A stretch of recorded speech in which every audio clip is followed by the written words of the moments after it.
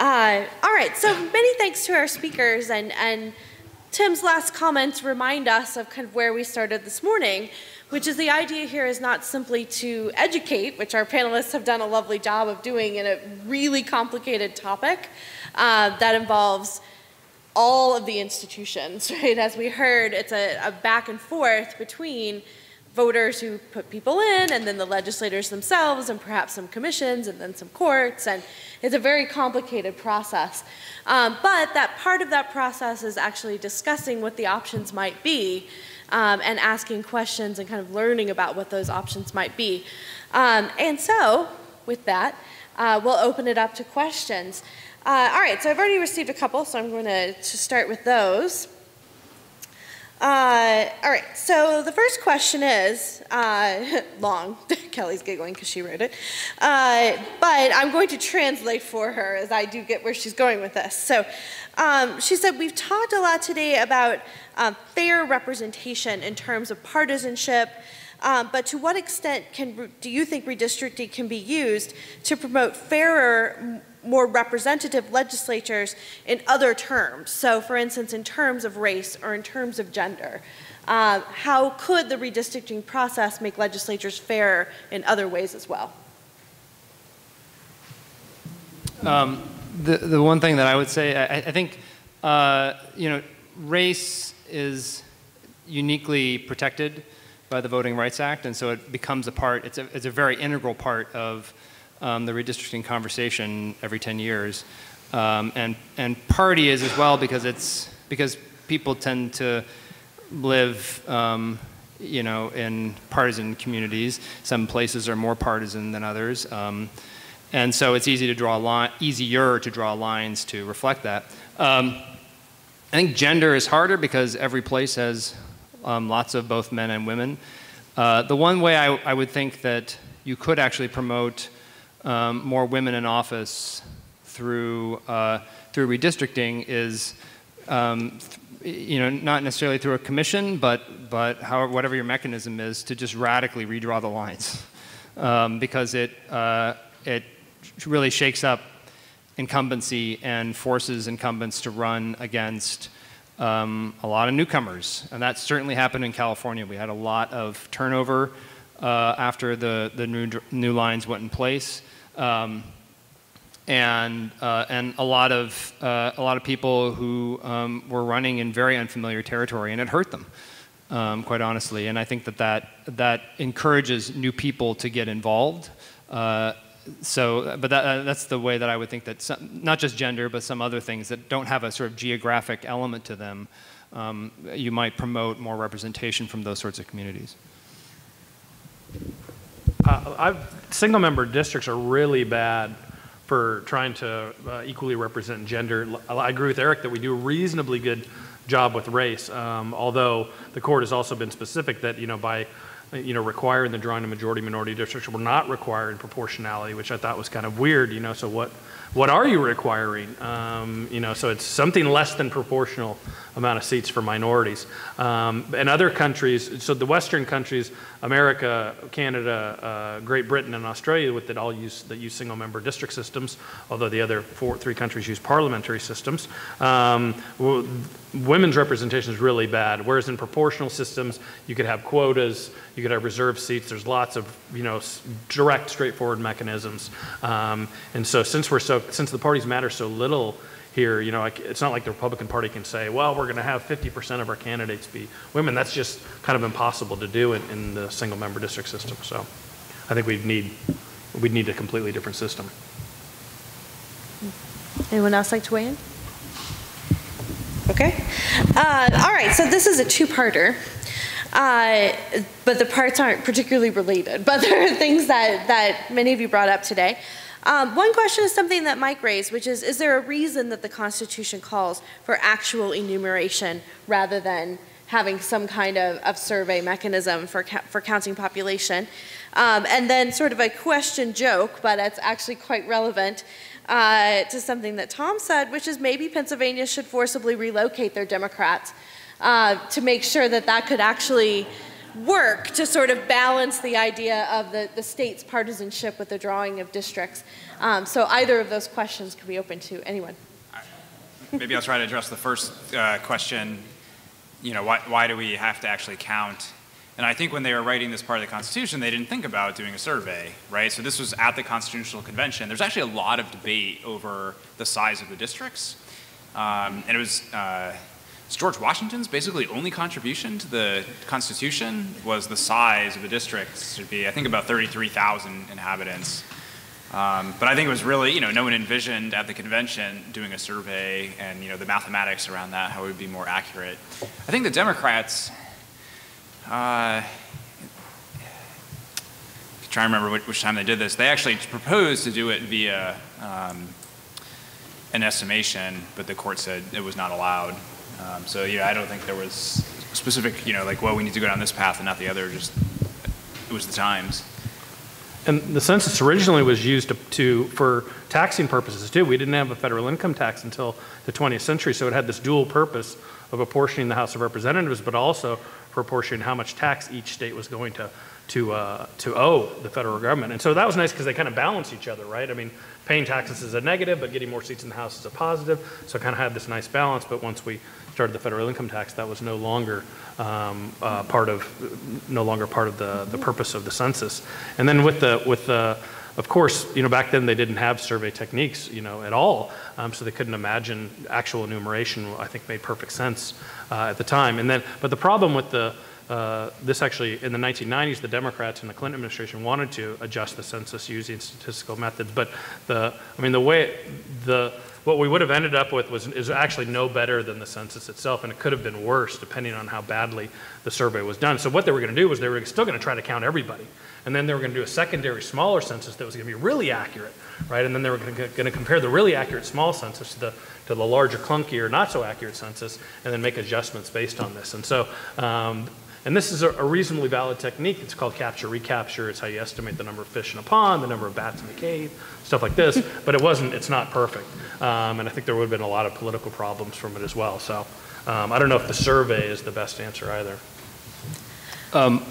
Just a couple thoughts. One is that the census actually does use surveys for a lot of the questions, right? Not most people don't get the full length, the long form census survey. They get the shorter one that just says, "Are you here?" basically. And so, you know, there is some survey methodology has crept into the census, but I agree it's not something that's a part of the central count that we use for the districts. And then as for Pennsylvania, Trail of Tears suggestion, I think, you know, short of moving people forcibly, one possibility is to draw the districts very aggressively to split up those Democratic strongholds. So part of what makes things hard for Democrats, not just the partisan gerrymandering, it's also that Democrats tend to be concentrated in these central cities. That means they run up the numbers in a handful of districts, win those districts by very large margins, when all they needed was to win a seat by 50% plus one. And so you could take all of those extra supporters, theoretically, and move them to other districts, and they could become supporters in those districts and help Democrats win those as well. That doesn't happen as much with Republicans because Republicans tend to live in rural areas and are more spread out. So what they did in Illinois, I think everybody agrees in the last cycle, was a partisan gerrymander. However, in terms of the partisan, this question of sort of partisan distribution and sizes of majorities in districts, it's actually a pretty fair plan. And it's because the Democrats sent these sort of spears into Chicago, you know, and just picked out some little chunks of Democratic supporters from the heavily Democratic areas and connected them to supporters out further in rural areas, and thereby you know, mollified this distortion that happens just because of the nature of political geography. I should add on this point about sort of having these very heavily Democratic districts. It's not necessarily the Republicans saying, oh, we're going to put all these Democrats in here and we're going to take advantage. A lot of the Democrats who represent those districts are very happy, right? If you're a member of Congress and like, look, you're going to get 75% of the vote every time, you're going to fight for that plan, right? It's harder to find the member who says, you know what, put me at 55%, it's fine. And so, you mentioned the Florida case where the district that, might be changed, the representative suing, saying, it's not fair to me. There's a case I think I have this right, in Virginia, where there's a lawsuit against it. And one of the questions is standing because no one from the district is part of the lawsuit. It's people who are outside of the district. Now, that gets a little complicated because if you change the lines, they may then be in the district, because anytime you change one district, you by definition have to change at least one other, if not a number of other districts. So that's one reason why this is so complicated, is you can't just change one thing and everything's, the solution presents itself. So I'm going to follow up on something that comes out in some of these questions as well that you guys have alluded to, which is the ideal size of a congressional district particularly. Of course, it'll vary for state legislatures depending on the state population. But for Congress, as Mike mentioned, the George Washington numbers are largely what they started with, I think 30 or 40,000 in the Constitution originally, and now they are well over 700,000, I believe. Is that right? Yeah, so given that, what is your ideal size of district, and what would that involve in changing the U.S.? So my ideal size of district probably is inversely related to how big I think the legislature should be. So this is difficult, right? Probably a smaller district, you probably get better representation, maybe more access to your member. So in New Hampshire, in the legislature, I don't know the exact number, but it's well over 400 representatives in the legislature in New Hampshire with only 2 members of Congress, right? So it's a very small state, very small House districts. But as you decrease the size of the district, you increase the size of the legislature. So, right, the current House now, 435 voting members. I think one of the ways we could have some reform in the Congress is to make it easier to get a piece of legislation to the floor and get voted on. One reason why we have more restrictions on sort of getting legislation to the floor in the House is there's so many people, right? And so if every member of the House had floor access, you'd have so many bills you try to pass, and there's ways you sort of trick that down a little bit. But we're worried about the Hastert rule, right? And that's partly a function of we need to control floor access so we can actually pass some legislation. Now I think that's been tightened down so much that we can't pass any legislation. But to pick a number, I would say, look, you're going to have to worry about, you're going to double, you're going to have 700 or 800, 900 people in the House of Representatives. That's unworkable. So I don't know. It's a hard question. Yeah, I mean, on the flip side of New Hampshire, California has 120 people total in the legislature, and the Senate is 40 members. There's 53 congressional districts in California, so the state senators actually represent more people than the members of Congress. And is that good? I get asked this question every once in a while, and I've never, it's to my shame that I've never looked at the evidence one way or the other, because I think you can make arguments for bigger districts, you can make arguments for smaller districts, and so I'd love to see the evidence of what kind of benefit it actually makes on a variety of dimensions. I think it's basically an empirical question. You should look and see what the impact is. So. Okay, so I think we did get Tom's answer to this question, I think, but we want everyone to weigh in, and certainly Tom to weigh in again. We have 2 questions about partisanship versus nonpartisanship. One asks, what could encourage other states to move to a nonpartisan system?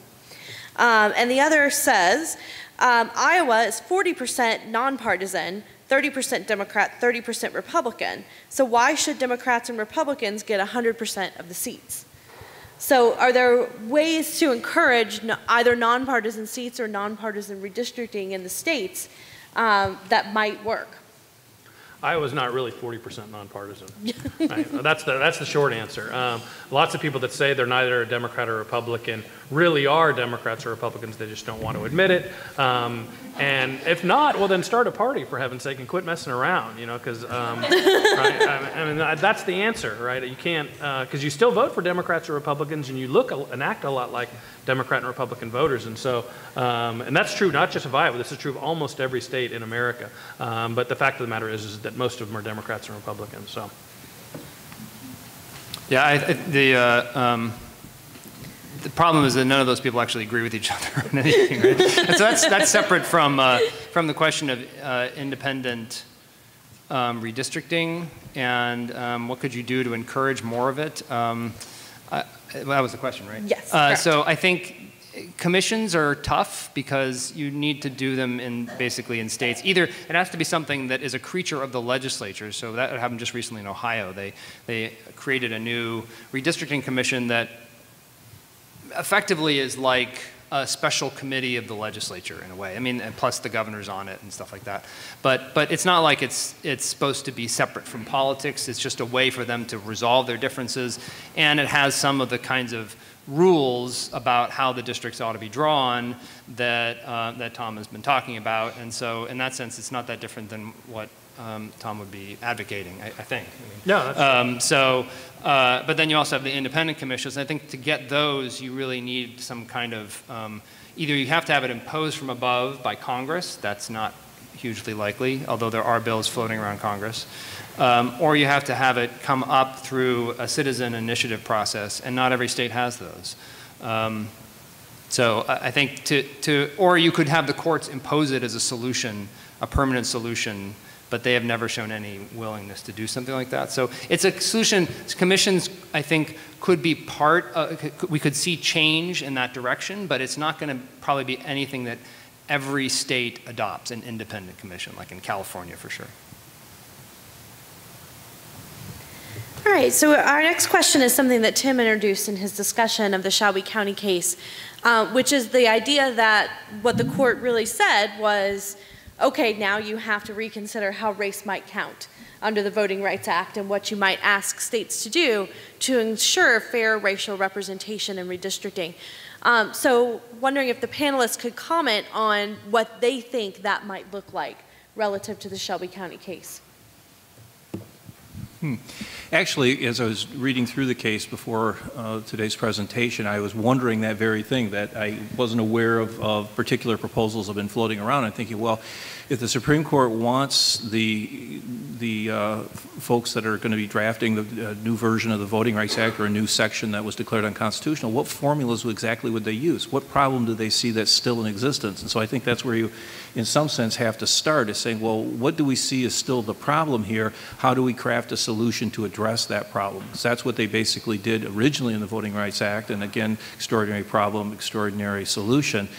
Do we still have that problem? Some would argue yes, some would argue no, and so that's the first, I suppose, problem to overcome, is to identify what the current situation is, and then, as I say, craft a solution to meet it. I'm going to answer the question by not answering the question, which is what I think the court did. So, you know, the court basically said, okay, this old coverage formula is bad. Congress, you guys just figure out a new one, you know, and pass a law, right? With the clear expectations that there's no way Congress, at least the current Congress, was going to get its act together and pass a law with an updated coverage formula. So coming up with one, we could write one down right now, probably about 10 minutes to come up with something, right? To get Congress to actually pass this piece of legislation, it's not going to happen. At least I think under the current Congress it won't. And it's important to remember that this is only for Section 5. So the two important sections in the Voting Rights Act are Section 2, which covers the entire country and is still in place and will stay in place until somebody overturns the law. And then Section 5 was this pre-clearance, and this was critically important in the 1960s when the South continued to update its methods of discriminating against black people. So if the Supreme Court struck down the poll tax, Alabama would come up with a new way, right, the next day, right? Okay, we can't have a poll tax, so we'll have a literacy test. And so this was the logic behind Section 5, was we need to get ahead of this, right? So they can't, because it would take 2 years to litigate it and strike down a literacy test. So it worked incredibly well, and it was very effective, and it was highly needed. I don't know if it's still needed today, but I'm sure I'd pass some new standards and have it, because it would cover different states as well, right? If we came up with a new method. But the Voting Rights Act is still in place, right? I mean, you can't discriminate on the basis of race in politics because Section 2 is still there. So states, basically the southern states just don't have to pre-clear laws when they pass them with the federal government. I'm being tacky and saying what time it is because I forgot my phone. 4:25. Oh, sweet. We're doing great. All right. So we're going to make it through all of our questions. And apparently Mike came up with our new next discourse symposium, which is what is wrong with Congress. We already have lots of questions for that one. So we also blame Mike for this. Do you have a favorite district? If so, where and what kind of community does it favor? So I said I like that one in California. That was an older district. I don't think it exists anymore. It's only connected at high tide or low tide. It was called the Ribbon of Shame, Yeah. and it ran along the coast. Yeah. Anyway, What's your favorite, Eric? my favorite district, the one that I like to cuddle up with at night. I don't know. I really liked. I mean, I assume when you ask favorite district, the one that looks the weirdest when you look at it. That's how I interpret that question. And by that, there was a district in North Carolina that was actually prompted a key Supreme Court decision in the 1990s about the Voting Rights Act. And it was, it was trying to create a second majority-minority district in North Carolina, and it ran right along the highway. It's because there's the eastern part of the state is heavily African American, and then the rest of the African American population is pretty geographically dispersed. They're in little pockets in different places in the state, and so in order to create that second district, they had to draw sort of all along the interstate to try and connect all these little pockets that ran up the interstate, and it produced a very, very strange looking district. But again, like, this is where the tension between a geographic based representation system and a representation system where we think other things are as important or maybe more important than geography starts to come into tension. So. There's another good one, which is, I had to look it up. It's Goofy Kicking Donald Duck. And it's in Pennsylvania. And if we could put it up here, it really does look like that. There was another one in Pennsylvania. I was involved in the 2000 redistricting there, and the Democratic head of the state house really had a way with words. He's a really interesting guy. Now he's in prison. He's in prison, of course, because he's so interesting. But he named all of these things, and maybe even named this one. I don't know. But the favorite one that he had for me was the sexually aroused supine seahorse. That's what he called one of them. So I thought that was kind of nice. All right, can you top that, Tim? Nope, not even going to try. Nobody asked me, but my favorite was always the Illinois, I think it's the 4th Gutierrez district that goes around Chicago like this. And it doesn't look contiguous on the map. It looks like chunks, but it must be some road connecting it all. It's not the tide. All right, so our next question is, how would a multi-party electorate influence redistricting? This is assuming we have one. How would they influence redistricting? Well, I think it's probably more the other way around, that if you went to a different system of electing people, as Tom was saying, you would end up with more parties. I think the current system we have encourages 2 parties. It sort of steers things in that direction. It's not the only reason why we have 2 such dominant parties, but I think it's an important part of it. And so it probably, and the people who call themselves independent, at least, in all the evidence that political science has, suggests these people are very divergent in their opinions. They can be just as divergent as the partisans themselves in some cases. So it's not like that's a cohesive block of people, and that's why these efforts to create some kind of third-party movement that percolate up every so often don't generally go anywhere, because there isn't a movement there, right? There's no kind of coherence. And so you need you need to see more evidence of that coherence in an independent movement or a third-party movement before they would then be influencing the way that redistricting is done. I would say we have experimented with not necessarily always having single-member districts. So over the time, they've had at-large districts within the state. Alabama used that, actually, to make sure they elected white people. It sort of was a reaction to something else. There's been, over the years, a few number of multi-member districts. Actually, if you look back into the early 1800s, Philadelphia was a multi-member district. And then over the years, a lot of states, maybe they would gain a new seat through redistricting, and rather than go through the process of redistricting, so let's just throw another at-large person up there, and everyone can agree with that. So we haven't always had the same single-member district process, and you can correct me if I'm wrong. I think it's just by statute. It is. Yeah. So they could, you could do little tweaks. Going to sort of a proportional system would be a massive change, but there are sort of smaller things that we could do just by statute change. Although I suppose at this point you couldn't have, they would often overlay one at-large district over the top of all the other districts in a state when they just couldn't figure out how to, this is the kind of thing that used to happen before a series of important Supreme Court decisions in the 60s that said that all districts had to be, Mike talked about this in his presentation, that all districts had to be equal in population. It used to be sometimes the legislatures just couldn't agree on how to, they'd get a new district and they, in reapportionment, and they'd be like, I don't know what to do with this, so they just slap it on top of the whole state. And that you can't do that anymore because the population would be different in the at-large district versus the others. All right, so our last question goes back to the Voting Rights Act, but takes a little different turn. But we were wondering, can you comment on the, I believe Alabama's closing of voter registration offices that has happened recently? Or have we stumped you? Well, Section 5 doesn't exist anymore. It's, I think it's a sign that it probably would be a good thing if Congress had that conversation about revising the Voting Rights Act. There is actually a provision in the Act where you can opt in a jurisdiction if you have enough evidence of racial discrimination, and there's some people, some activists who've been talking about trying to pursue that approach aggressively.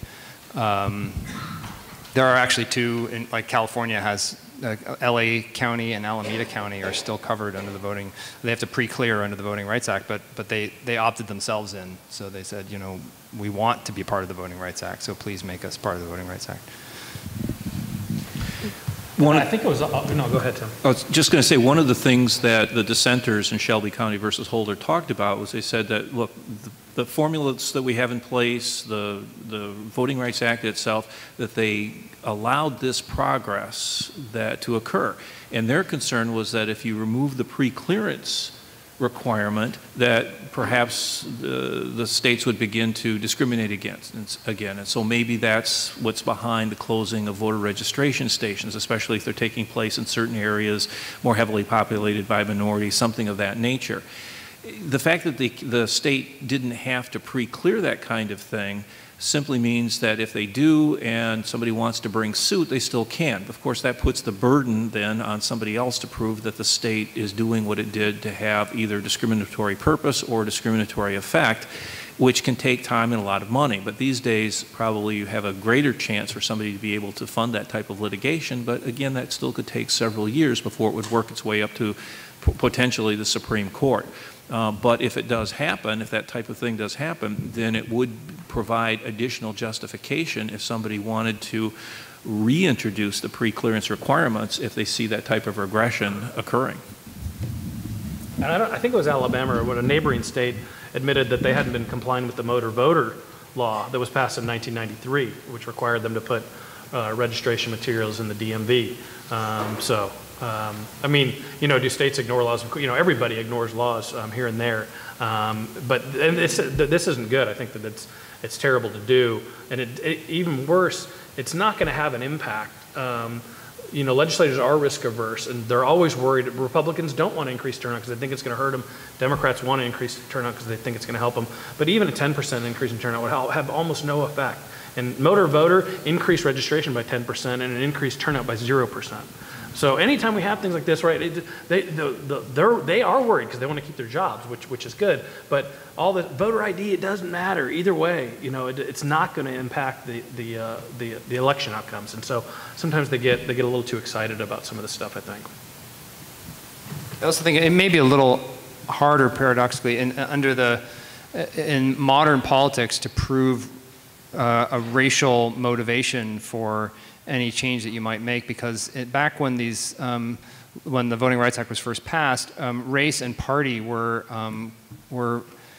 pretty orthogonal to each other. They were not really I mean, there were a lot of people in both parties, a lot of, especially in the South, there were a lot of Democrats in the South. That's not really true anymore, and sorry, a lot of white Democrats in the South. And now there's a real racial dimension to partisanship in the South, and that makes it easy to sort of say, well, you know, the change I'm making is really about partisanship and not about race, and it's hard to prove that counterfactual.